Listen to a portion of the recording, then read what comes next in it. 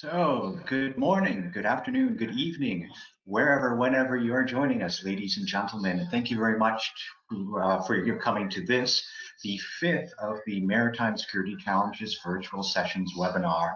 As you may know, we used to have in the before times a biennial in-person maritime security conference where we tried to bring together maritime practitioners, naval officers, academics, the best of industry folk to discuss the maritime security issues of the day.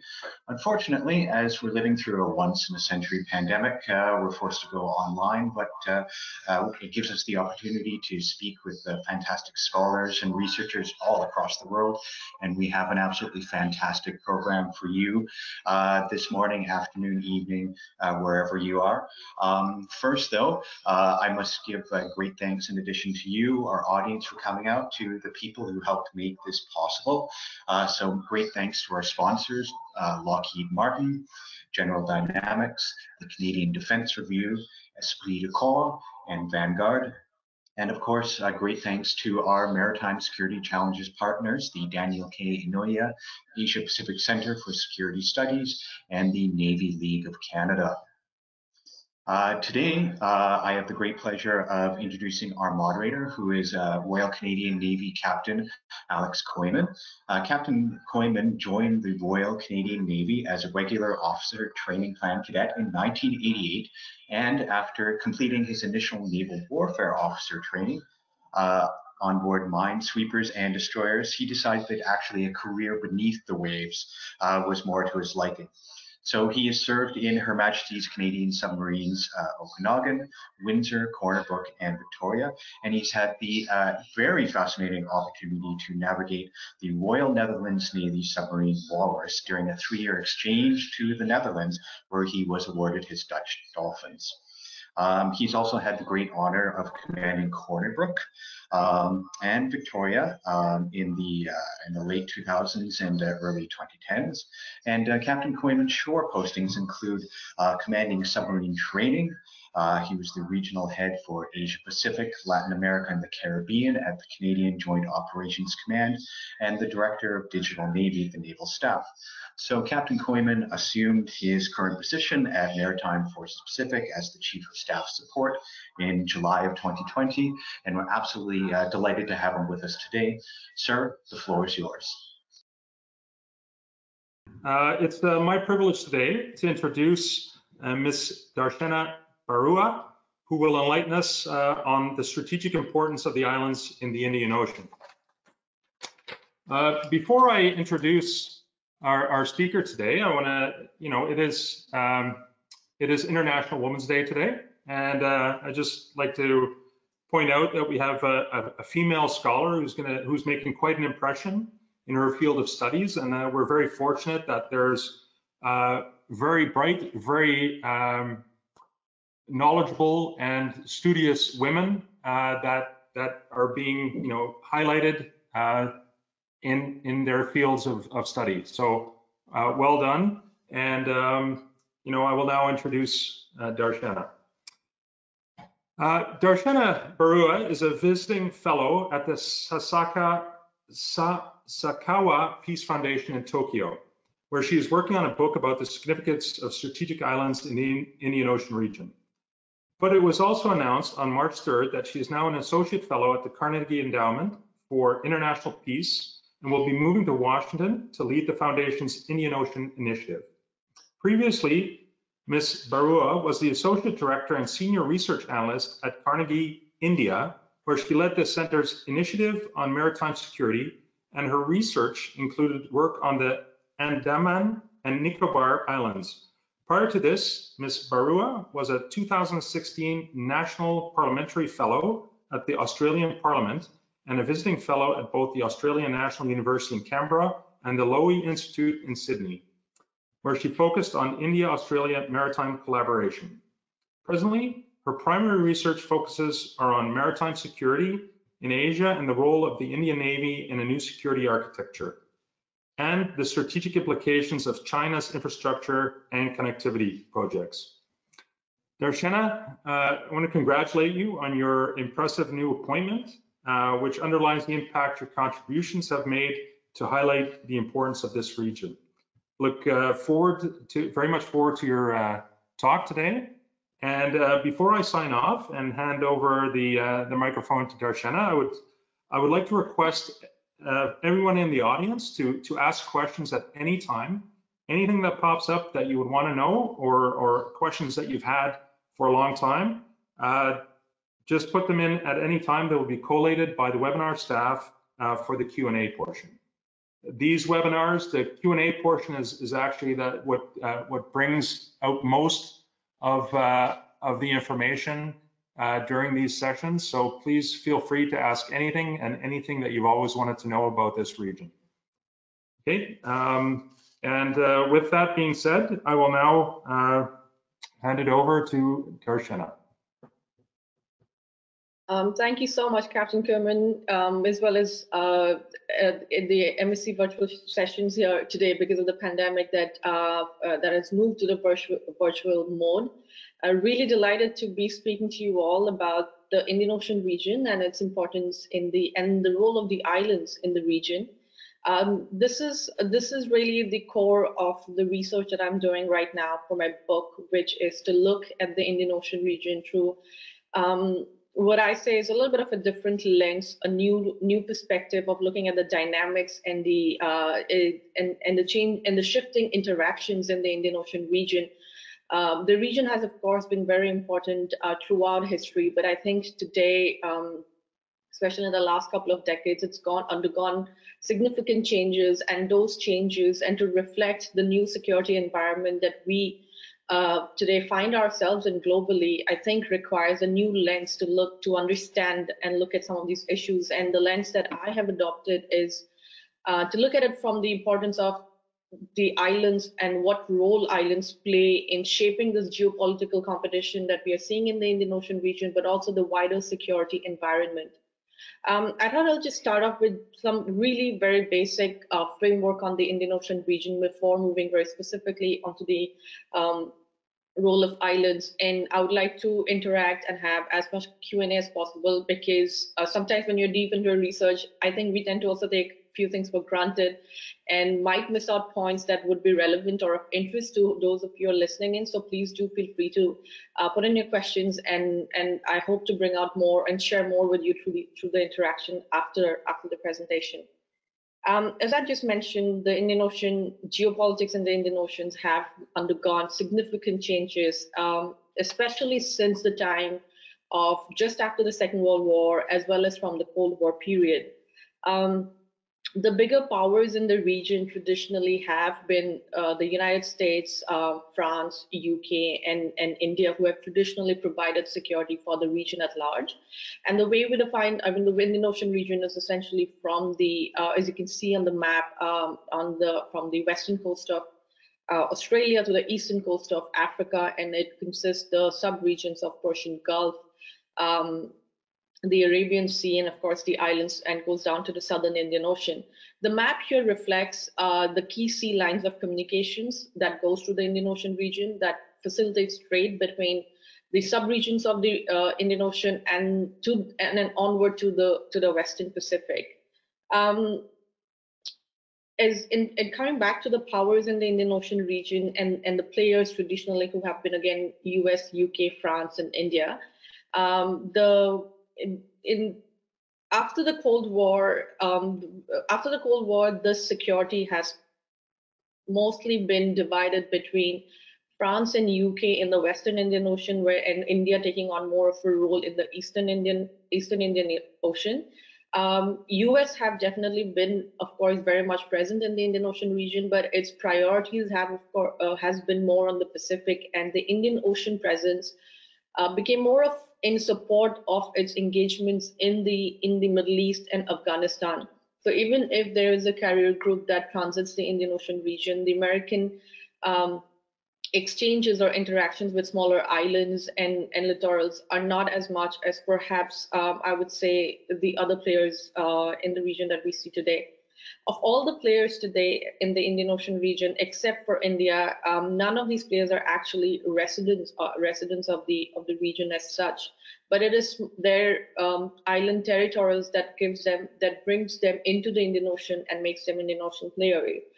For France, it's Reunion. I'm sorry, I'm pretty sure I'm butchering the pronunciation. It's Reunion Island on the southwest Indian Ocean region, which brings France right into the middle, right into the Indian Ocean region. Similarly, UK and US have the UK has British Indian Ocean territory, which is disputed right now with the ICJ, the tribunal on the dispute between UK and US over the Chagos Archipelago, and the US has a base in the Indian Ocean region. But without these islands, without these territories, whether it's for France, UK, or the United States, they wouldn't have a foothold into the Indian Ocean region, or perhaps a stake as much as they do today. As far as sea power goes, islands and bases as wayward stations have always been critical in a nation's maritime strategy. Without access to these bases, without access to these facilities, naval facilities, a navy can neither protect nor disrupt sea lines of communications, which are important both during peace and times of conflict. And this is the reason I wanted to show this map, which to put it into perspective, the trade and the communication that goes on within the Indian Ocean region and its many its sub-regions, as well as its different between the different continents of it. The yellow, this is a map from the Indian Navy's maritime strategy of 2015. The yellow dots are the choke points that the Navy identifies. And of course, the big dots are the choke points, and then the lines are the lines of communications. The idea of for a navy, for a nation to from a traditional security point of view, to have access, to have power over a region militarily, I think it was extremely important to be able to first protect its energy lines and its communications between its forces away from its shores, and which is facilitated by these choke points, as well as to the ability or the access over another nation's, most likely your adversaries' lines of communications, which is why the Straits of Malacca is considered so vulnerable and so important to Chinese ambitions and presence in the Indian Ocean region. And in that, of course, geography plays a very important role, because it is distances are so wide in the Indian Ocean region, and generally in the maritime space, the areas are so vast that geography is a big disadvantage to many who wants to be big players in it, but which can be overcome by these islands or the bases, as we have seen through history, through the World War period, and of course the Cold War era. It's essentially because of this, because of the importance of the choke points and the importance and the need to kind of protect sea lines of communications, and the importance of the ability to disrupt sea lines of communications for a navy, that islands have again become important and have come back into the geopolitical competition that we are seeing today. As China emerges as the new player in the ocean, again at the heart of the competition in the Indian Ocean today is the ability to protect and disrupt these slots. So the concept of sea power, of course, remains the same, but there is a significant difference between the Indian Ocean during the Cold War period or the Second World War period and today. At that time, during the Second World War period especially, islands were either colonial bases or outposts. During the Cold War period, nations, a lot of the island nations were still emerging, were gaining independence, or they were newly independent countries, or they were still on the verge of gaining independence. And the effort and the focus was really internal, domestic, to bring the population, bring the nation together as a newly independent sovereign nation after years of colonial rule.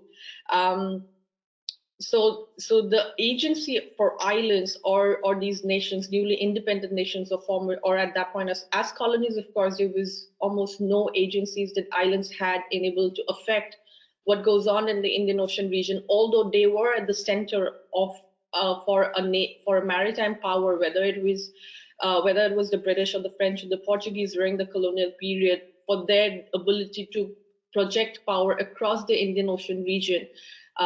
Their access to key littorals, key bases were absolutely important, and that importance remains today. The only difference today is that those islands, those nations, the territories are no longer colonial outposts or bases, but are sovereign nations with their own set of foreign policy choices, with their own set of economic priorities and strategic concerns.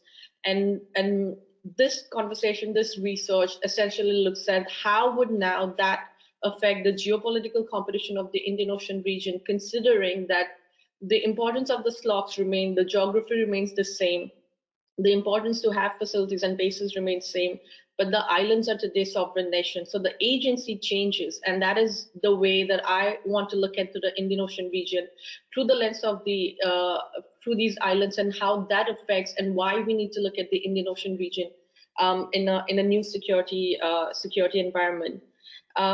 Today, these islands will still hold key geographic positions across the Indian Ocean.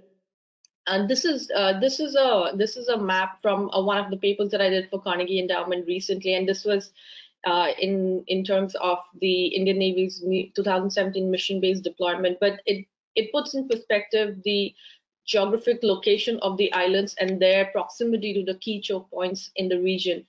The islands are, of course, the island nations are Sri Lanka, Maldives, Mauritius, Seychelles, Madagascar, and Comoros, but there are also island territories which are part of bigger powers, like Cocos-Keeling of Australia, the Andaman and Nicobar Islands, which really are situated near the Straits of Malacca under Indian sovereignty. Reunion, which is French, Chagos Archipelago, disputed with Mauritius, with a base, UK and US base there. And there are also islands in the Mozambique channel, which are disputed between Madagascar and France, but which are equally significant. For the first time, these islands are and their interactions with their security partners, with the economic partners, with the political partners, affect and influence great power competition. Or if, because of the geography, how the agency of these islands, of the island nations of the Indian Ocean region, has the power to impact and drive geopolitical competition, but also change the security environment. And we have seen that in the recent past, and how that affects a nation's concerns or maritime concerns. In India has been very concerned about Chinese interactions or engagements with islands such as Sri Lanka, island nations of Sri Lanka and Maldives. Similarly, we're seeing more on the Western Indian Ocean with Russia, Saudi Arabia, and Turkey, which perhaps are more of a concern for France, France and UK. So the islands and their interactions and their conversations with players, whether it is China, whether it's Russia, whether it's Saudi Arabia, whether it's Turkey, or even whether it's US, France, UK, or India, it is driving the interactions between these bigger players. So essentially, the idea or the concept is that as far as we talk about the Indian Ocean region today, it is no longer enough to just talk about interactions between the bigger players who supposedly provide security across the region, but also interact and engage with the concerns and challenges of this critically located island nations with their own sets of priorities and foreign policy choices that can affect the geopolitical competition in the Indian Ocean today in a way that they could not do neither in the Cold War period or the Second World War era. So in a sense, today we are seeing a new dynamic, a new shifting geopolitical landscape in the Indian Ocean region, where smaller nations, which otherwise perhaps did not assume that much of an importance in larger nations' calculations or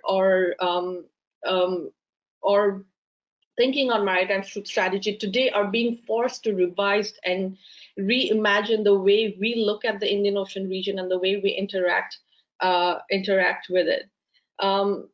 One of the areas that will become important in Indian Ocean geopolitics, essentially most of the Indian Ocean geopolitical competition or the interactions are focused on traditional security issues, when it is whether it's with India, whether it's with US, UK, France, and others. But the aspect that is going to come into and is already making a huge difference is the non-traditional security issues and the interaction between the non-traditional security issues and its implications on traditional security concerns.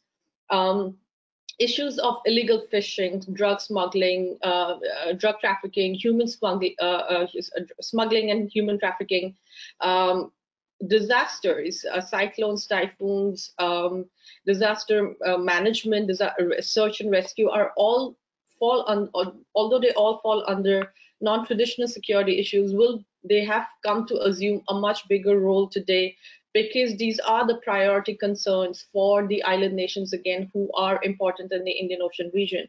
So if as bigger players, whether it's US, whether it's even China or the UK or US, are interacting with their counterparts in the Indian Ocean region, and the concern is traditional security issues, you have to also address these non-traditional security issues, because this is what matters. Climate change, sustainable development, we've already seen a lot of them for a lot of nations, even within the Indo-Pacific construct, blue economy taking on a very prominent role, where we have, whether it's India's Indo-Pacific Oceans Initiative or the European Union driving its own initiatives on sustainable development and blue economy. But it's essentially actually the island nations who understands it and who actually have done, I think Seychelles has a great initiative on blue economy and how to interact with it, because the livelihood and existence, it's an existential threat for most of these island nations, whereas for bigger nations it is a concern, it's an area for collaboration.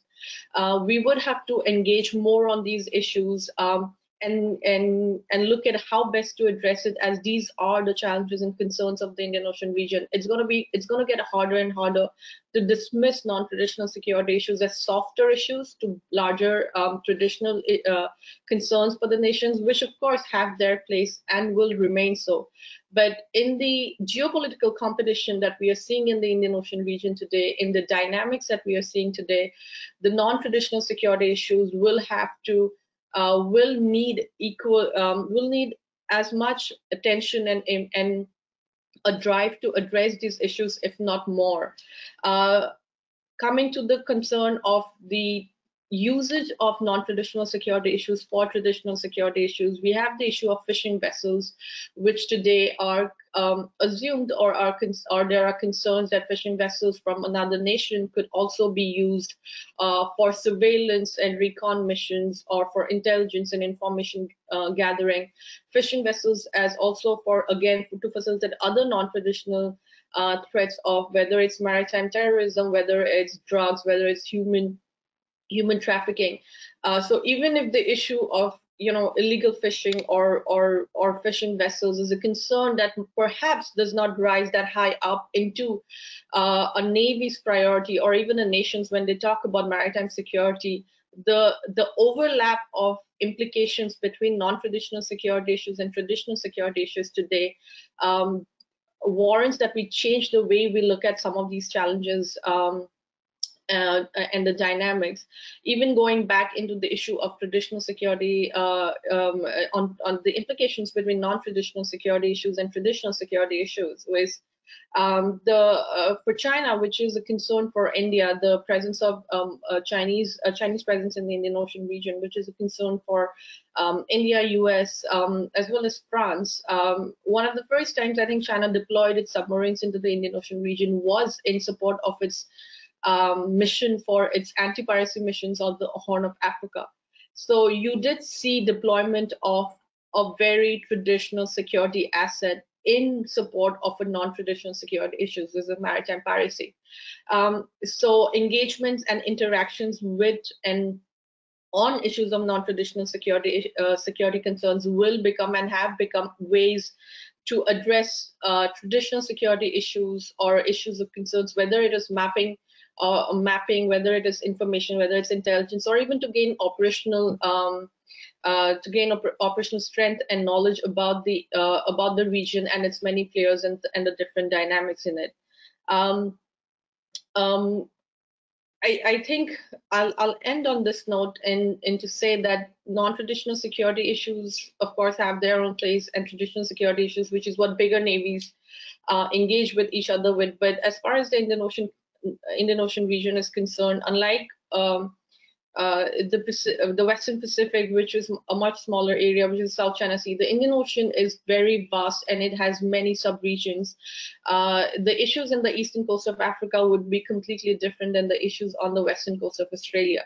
Similarly, the issues on the Persian Gulf would be different, say, on the Bay of Bengal. But together, the players and the interactions between within the subregions carry and have an effect for the larger Indian Ocean region. For instance, Russia recently acquired a base for a period of 25 years in Sudan, which gives Moscow access to the Red Sea and to extension to the Indian Ocean region through Bab el-Mandeb. It does not mean that there is no interactions between Russia and the others, or in the Eastern Indian Ocean or other parts of the region. Collaborations and interactions between different players will also define how the security umbrella pans out as we continue to discuss the Indo-Pacific region. But while we go back into as maritime competition, the maritime domain comes back as a key tool for foreign policy engagements, it's become one of the key prior areas for both challenges and cooperation between governments and between navies. I think it is really important to look at the interest, the interactions and the concerns and challenges of the island nations. If we are really talking about, even whether it's from sea power point of view or whether it's from a traditional security point of view, because geography is important. And if you look at the islands and their locations in the Indian Ocean region, they are better located for influence, interactions, and access over key choke points and sea lines of communications. So we will have to break away or make an effort. Countries will have to make an effort in breaking away from looking at smaller nations and clubbing it under softer security issues or non-traditional security issues, and make an effort to actually understand the interactions between non-traditional security issues and security issues, which is whether it's sustainable development, climate change, blue economy, illegal fishing, or issues of maritime domain awareness, or surveillance and intelligence, or ASW. And there are overlapping concerns over it, and there has to be a way that we manage these issues and address the concerns of the Indian Ocean region. And one of the starting points would have to be to interact and engage with the island nations, the critical island nations of the Indian Ocean, to understand the concerns, challenges, and then to come up with a roadmap on how best to address these concerns in the wider Indian Ocean region. I'll stop here and hope to have interact to the Q&A session. Darshana, thank you very much for that talk and the explanation. Again, I would encourage everyone to send questions in the chat. I will kick it off today with a question of my own. Darshana, what drives countries in this region towards China and Russia, allowing them to establish bases? Is it only the money, or is there also political or social reasons why they would prefer to have China and Russia as partners rather than Western countries? Thank you. That's actually a really interesting question, and it's an important one to understand. I think what has changed in the Indian Ocean region. Again, going back toward the starting of my presentation, where I essentially mentioned that Indian Ocean has had a few key players. If after the end of the colonial era, through the Cold War, it's essentially been kind of India, US, especially after the Cold War, it's India, US, UK, and France. And I think even that it can be narrowed down to France taking a more of a role in the Western Indian Ocean and India on the Eastern Indian Ocean, which means that a lot of the island nations also had very little choice for external partners outside of their primary security players, which was India and France.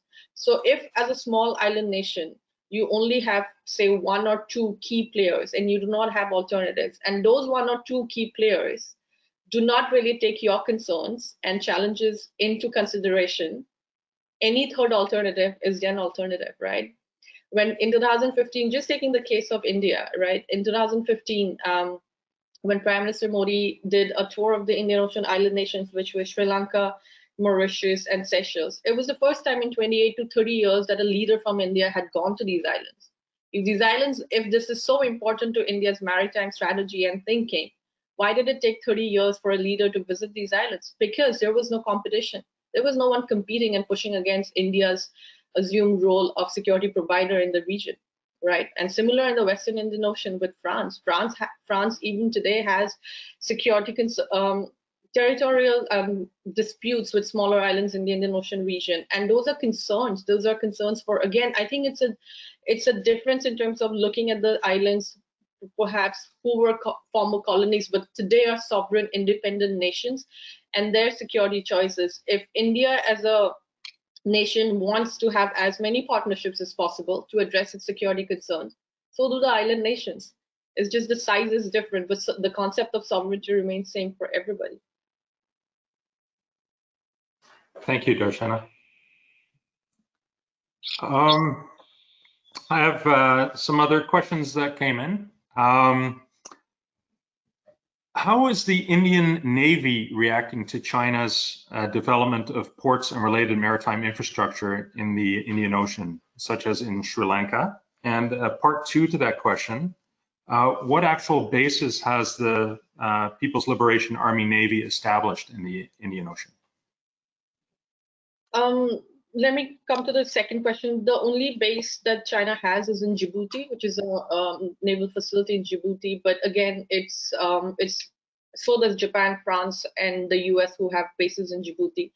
But I think the concern for India was that India has China had a long-standing policy of no overseas bases, which is to say that the People's Liberation Army or the Chinese military will not have any bases outside of its shores. And in 2017, it did set up a military facility in Djibouti. So the idea or the concern was that, of course, that the interest in China is changing. And even when looked at it from a larger maritime ambition that China has, which is to be a maritime player, it needs to be present in the Indian Ocean region to be able to protect its sea line energy routes coming in from Middle East, which essentially go through the Malacca Strait.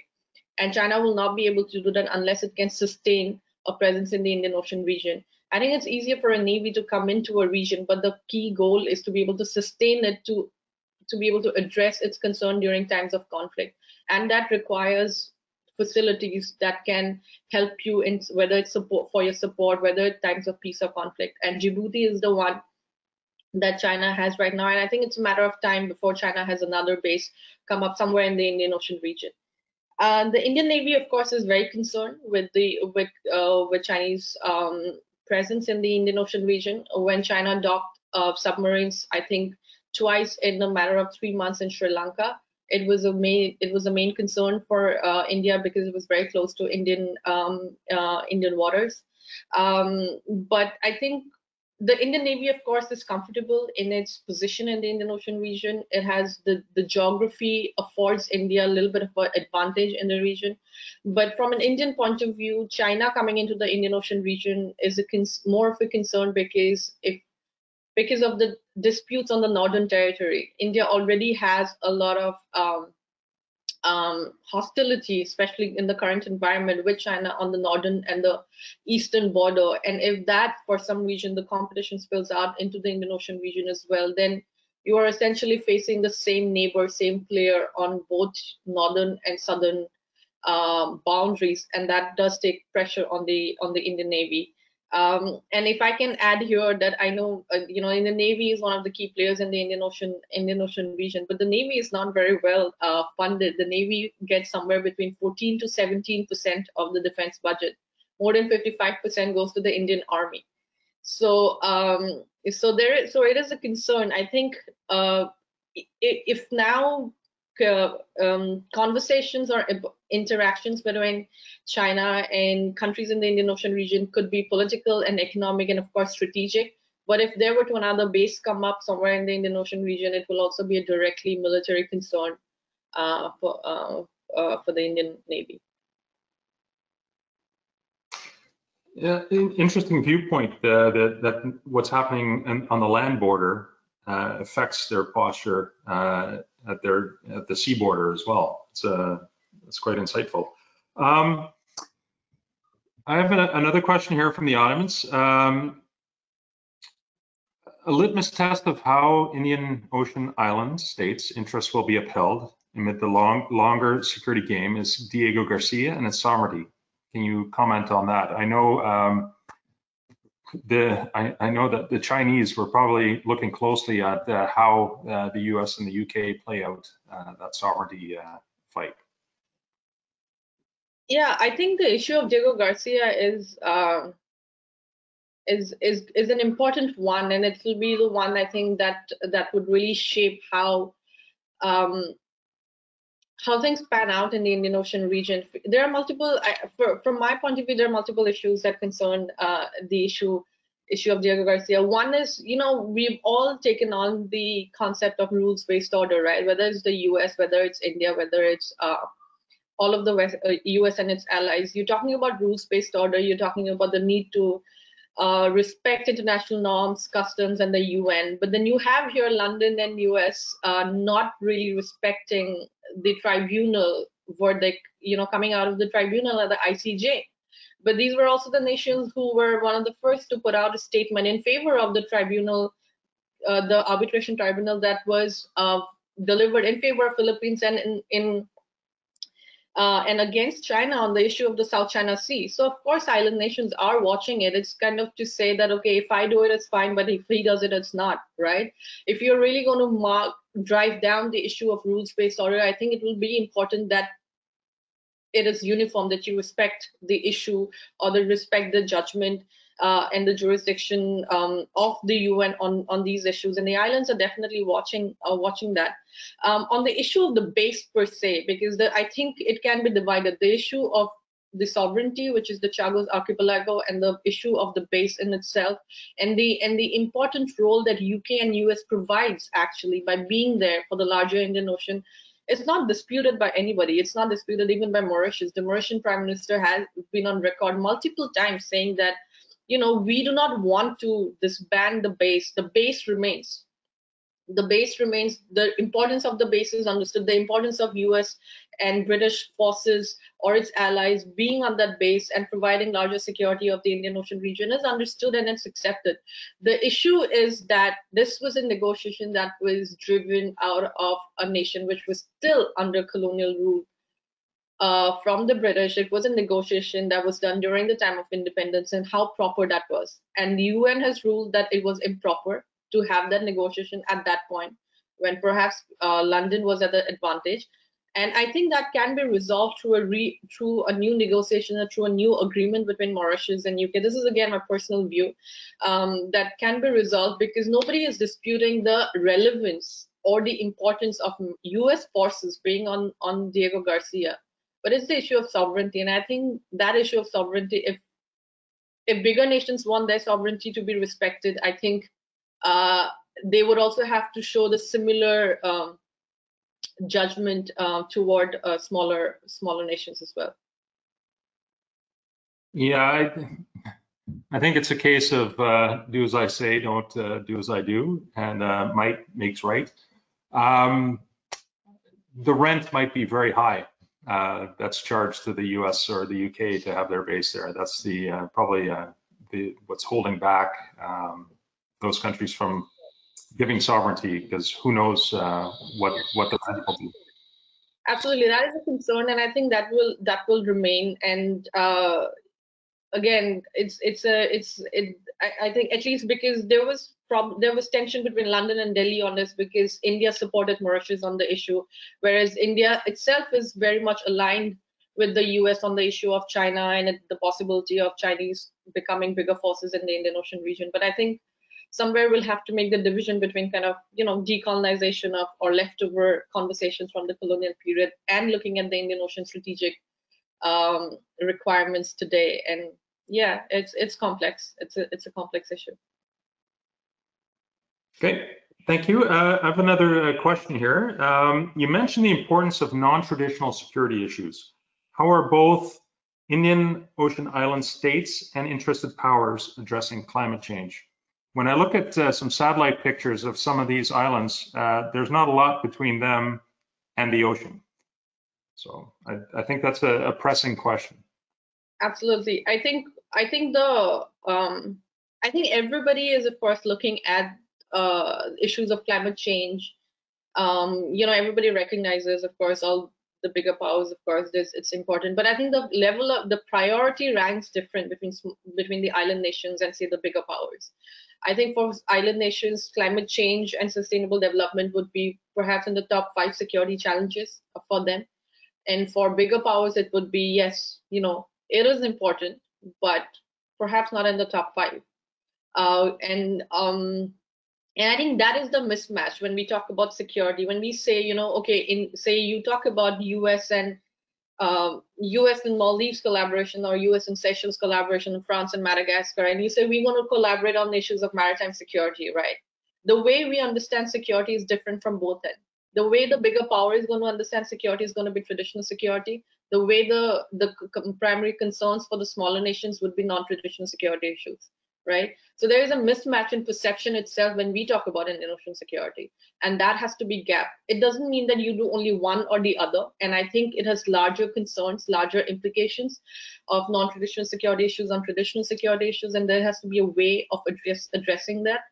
I think that there are a lot of great initiatives that has come up in the last couple of years that are aiming to address this, whether it is the Coalition for Disaster Resilient Infrastructure, because tsunamis and natural disasters are a big concern in the Indian Ocean region, and it affects islands much higher than it would do a bigger nation.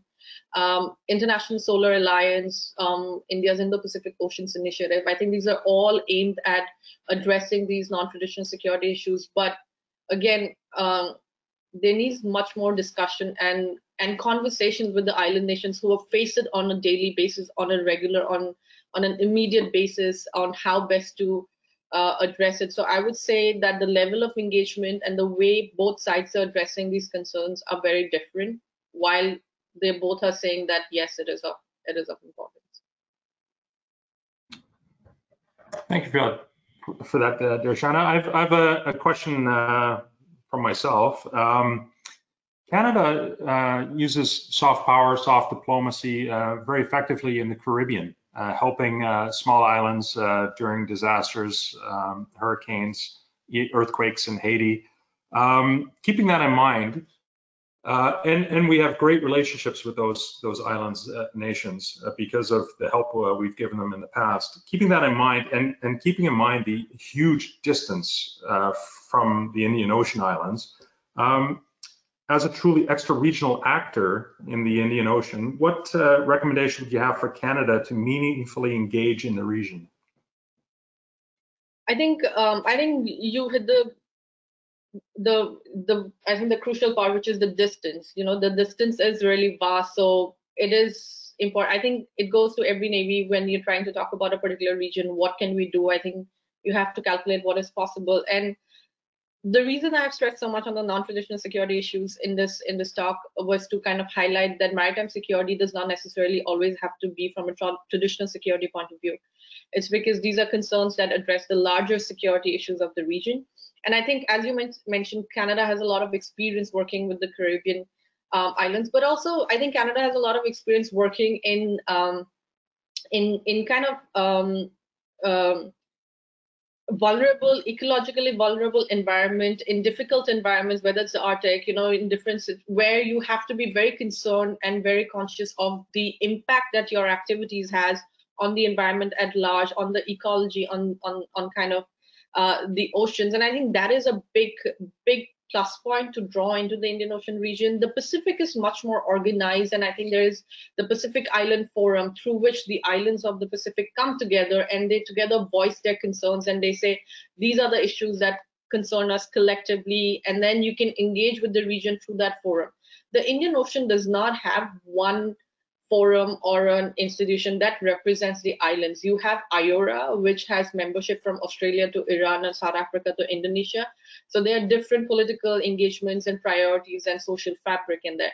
Then you have Indian Ocean Commission, which brings together the 5 French-speaking islands of the Indian Ocean region, and it leaves out Sri Lanka and Maldives.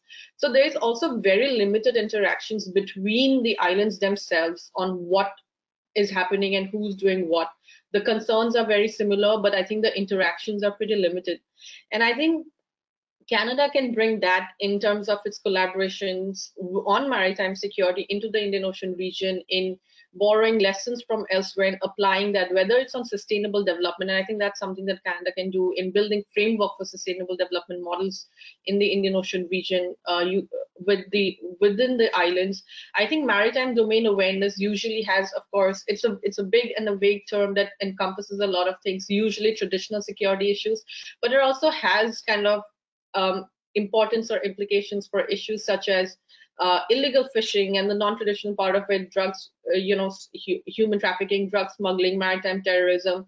Information sharing has become key because of the vast region, but you also need training, you need technical expertise to be able to have fusion centers, to be able to translate big sets of data into that one operating picture.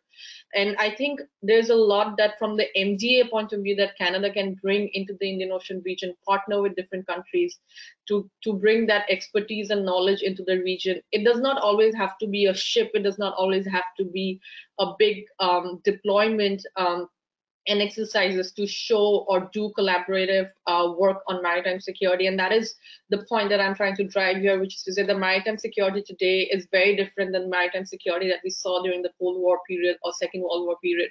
Today is very different. The players are different. The dynamics are different. And even if your concern is traditional security issues, you have to engage on the non-traditional security issues to be able to achieve that and get there, simply because of the geography and the importance of the islands and the role that they will come to play in this.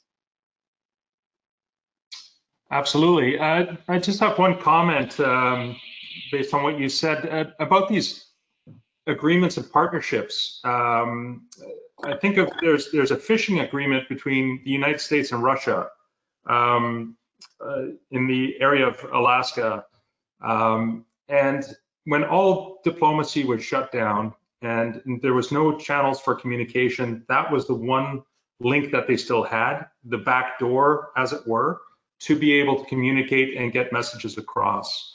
I think the same thing counts for countries such as Iran, if they have a partnership with Australia, China and the US when they're doing counter-piracy.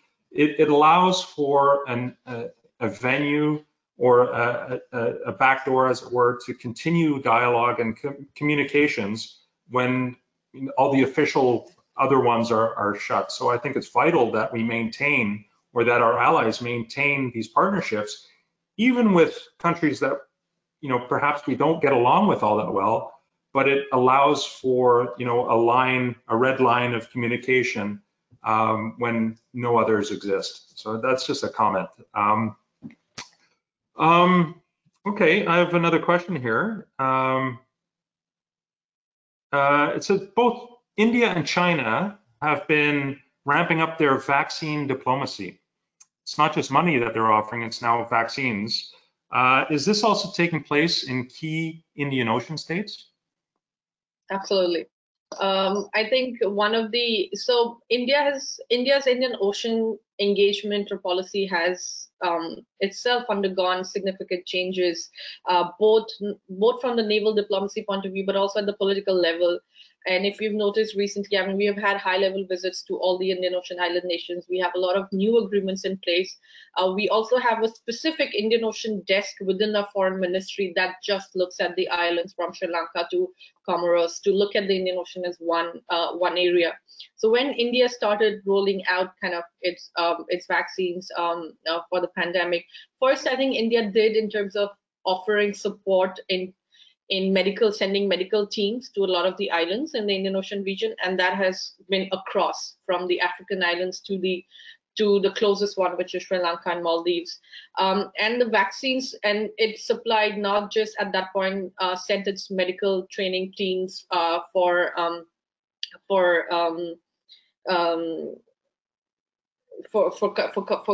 kind of the pandemic, but also essential medicines, essential food, and other, I think, supplies that India has provided to Maldives, to other countries at that time. A lot of the countries also the GDP is very much reliant on tourism. When tourism came down to a kind of a standstill because of the pandemic, it was again there were a lot of challenges and issues, I think, where India did step up to be able to deliver that.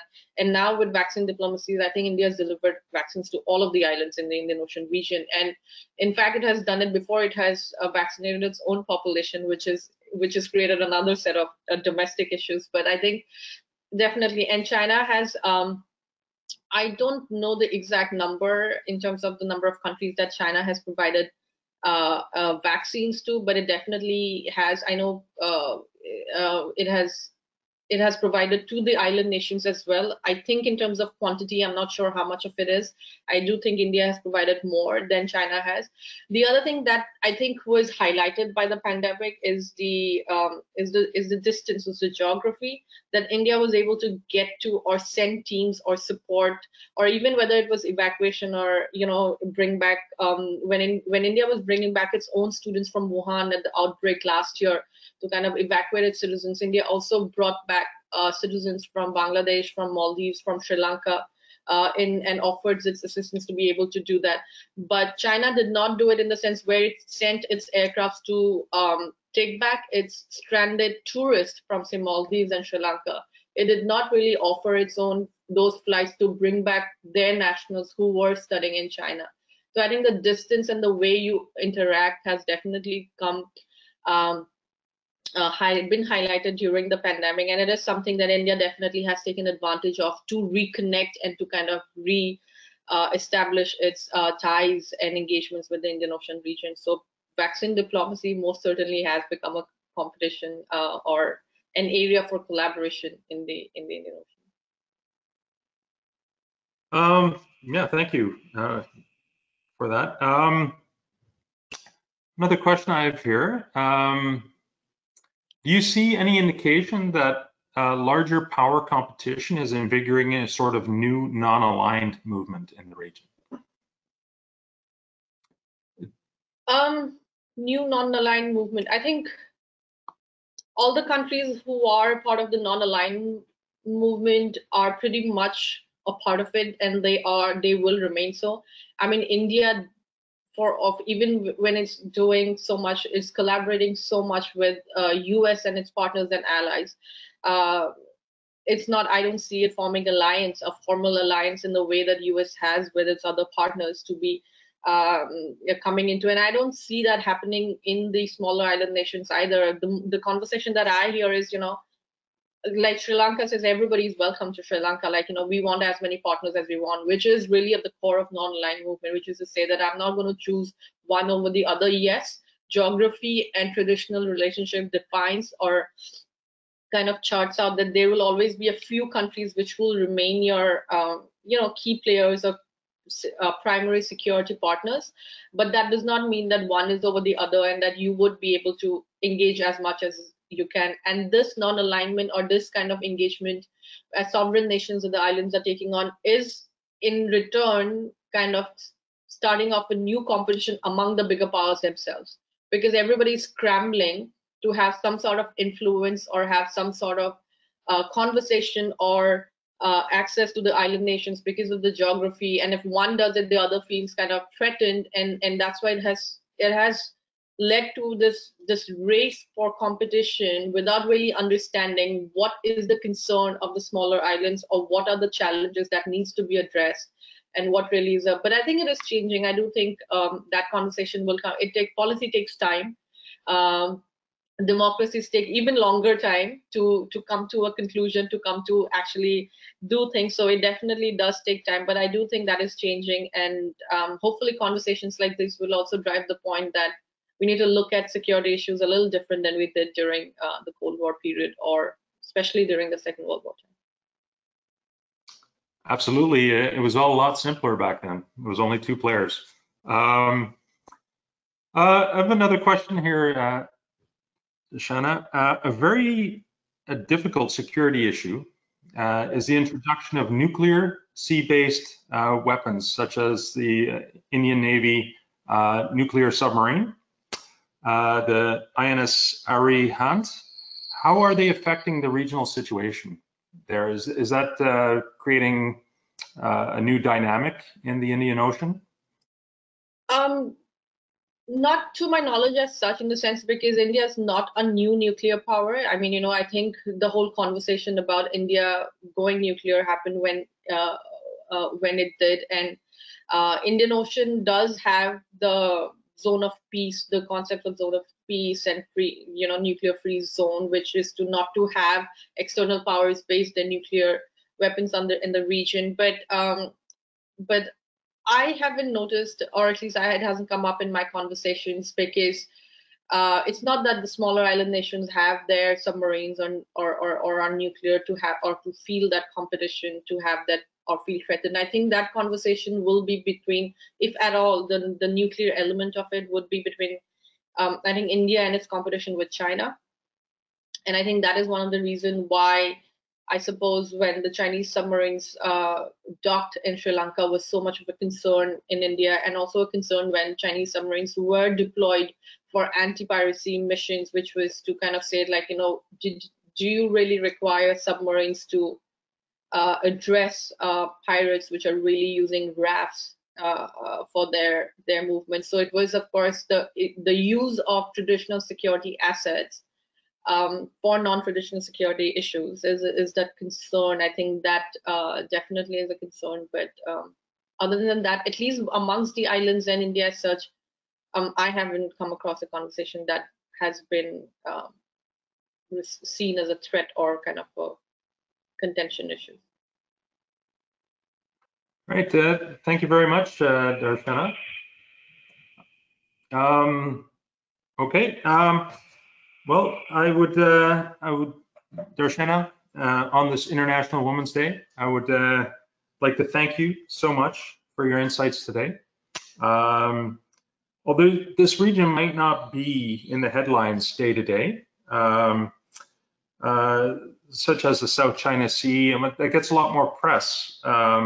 But I believe it's vital that we understand what's happening there, because the large powers are definitely taking an interest in the region, and there's sovereignty claims. It's a lot more complicated than it used to be, and having strategic bases throughout the world has been a real asset to the US and the UK, and to lose those potentially would change the dynamic in a very, very large way. And them being some of our closest allies, we have to be aware of what the issues are, and we have to throw our political and our and our might behind some of these questions. So fascinating what you told us today. It's something that's not on a lot of people's radars, I guess, because it is an area of the world that we're not too familiar with. But certainly the area is vital, because so much of our trade does go through the sea lanes. And thank you very, very much for today. Very, very much appreciate your talk and your insights. Thank you so much. It was really great to have this interaction, and thank you for the questions. And for everyone listening in, if you have any further questions or anything on any of the research that I do, please do feel free to reach out. Yeah, great. Thank you so much, Darshana, and thank you very much, Captain Kooiman. That was a fantastic hour that we just spent there. Definitely filled in some more gaps in my knowledge, and like all of the best presentations, it just left me with more questions, like how are the various island states going to advance and defend their interests? Will we see something more like the Pacific Island Forum start to grow up? Will there be sort of like a unifying factor across the region? So I very much look forward to this, and your South Asia program that you're leading at Carnegie is going to be a fantastic resource. Deeply look forward to and encourage everyone to go and look at that program as you get it running, and shine some more sunshine on this fascinating region for us, Darshana. So thank you very much to both of you. I wish you a fantastic morning and evening, respectively. And I think that will take us to the end of the webinar. So thank you very much, ladies and gentlemen, whenever you are, for joining us for this 5th Maritime Security Challenges virtual session. A video of this webinar will be made available on YouTube. You can search for us in the search bar at MSC, that's Mike Sierra Charlie Conference on YouTube. And of course, thanks very much, as always, to our fantastic partners for making this happen. Lockheed Martin, General Dynamics, the Canadian Defence Review, Esprit de Corps, and Vanguard. Of course, our always stalwart partners in the Daniel K. Inouye Asia Pacific Center for Security Studies and the Navy League of Canada. And before I leave you all tonight, I'm very pleased to say that our next webinar will feature U.S. Navy Captain Retired and New York Times bestseller George Galdarisi, who will be giving us a fantastic discussion on the naval applications of artificial intelligence. So that should be coming up on April 28th. 2021. So more information will be available on that on our website, mscconference.com, as well as our social media. And with that, I wish you fair winds and following seas, ladies and gentlemen, and over to our good friends at Lockheed Martin. At Lockheed Martin, we're on a mission. Your mission. When millions of people are counting on you, you can count on us. To build the impossible, to invent the inconceivable, and solve every problem with speed and reliability. Every mission is an expedition of the greatest importance, both to you and to us.